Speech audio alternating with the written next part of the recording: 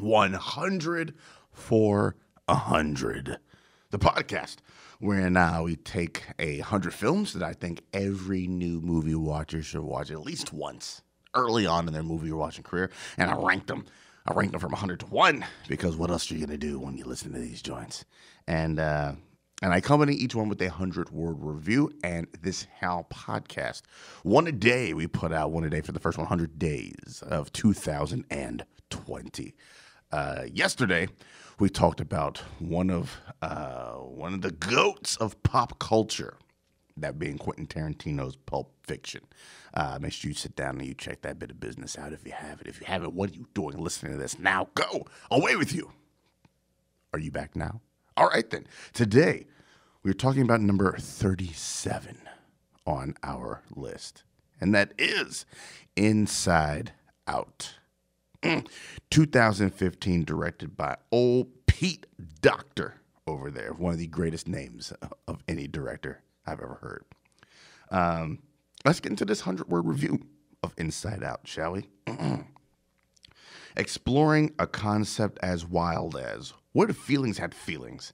Inside Out rings as one of Pixar's most emotionally turbulent films, matched only by its beauty and its humor. A healthy exploration of the human psyche, Inside Out is almost therapeutic as it delves into the concepts of handling joy, sadness, fear, anger, and disgust. Directed brilliantly by Docter, who also directed Pixar's other smash hit Up, the film's themes of coping and adapting with situations is a complex story for the parents in the audience, but presented gently enough for the film's younger viewers to grasp and understand. Man, look, when well, let me get there. I gotta build up to that bit of business.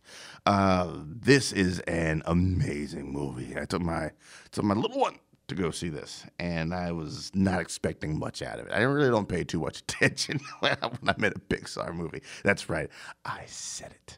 But man, this bit of business right here. This is brilliantly animated, beautiful looking.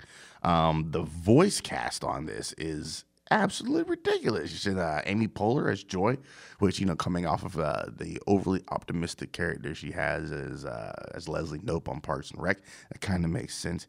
You got Phyllis Smith as Sadness. And yeah, that's another of that ilk coming out of The Office. Lewis Black as Anger. It's kind of what he's built his whole shtick on. Mindy Kaling is Disgust, and her number one gif when you search anything is her with the disgust face from Office. They got a great cast on this. You got Diane Lane, Kyle MacLachlan, and there's Paula Poundstone. That's right, comedian Paula Poundstone. Forgot about her, didn't you?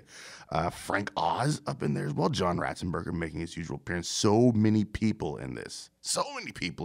All putting in stellar A-rate performances. And just seeing the growth and maturity of Riley throughout this movie is amazing to watch. And then you get Bing Bong. Oh, Lord, the Bing Bong scene. Oh. Excuse me for a second. That when she when she has to shed the memory, Joy has to shed the memory of Bing Bong in order to get out of the sticky situation that they find themselves in. Man, that hurts because you never really for kids who had like imaginary friends or something like that, like a Bing Bong type character, you never really remember when that kind of just falls by the wayside. Is never really a conscious decision. It's just something that happens. And seeing it happen in a situation like this, how it plays out, is Pete Docter knows how to pull those emotions, man. Between this and Up, I don't know which one is. I think Up has the first few minutes of just emotional wrecking. And then, the rest of the movie is, fun. This is it's just punching you. Body shots all throughout the film. But still so good, so good. And you end in such a better and healthier place than where you begin on this movie. That's one thing I really like about it. There's some significant growth and change out of this.